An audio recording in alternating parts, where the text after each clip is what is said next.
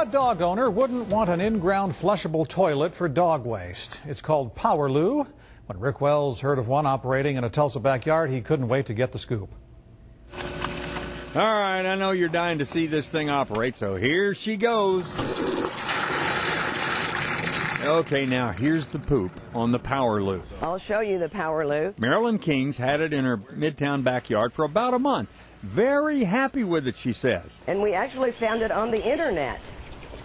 I mean, were you looking for... Yes, we were looking for an alternative to a poop can. Cleanup can be the worst part of dog ownership. It can be pretty nasty. Yes, ma'am, it can. She said she'd show us how it works. I have some product here, and... I don't think I've ever heard it called product before, but you know what she's talking about. Open. Oh, you hopefully don't want to splash.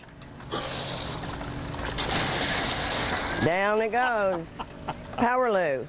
It's like a turbo toilet.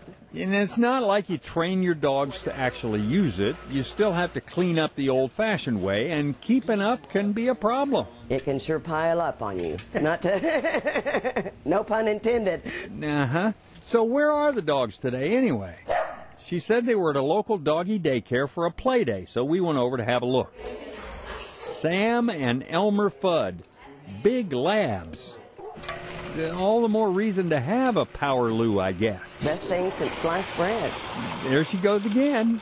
But properly installed, the Power Loo flushes the problem into the sewer system or septic tank to be disposed of safely and cleanly. It makes life a lot easier. America is a great country.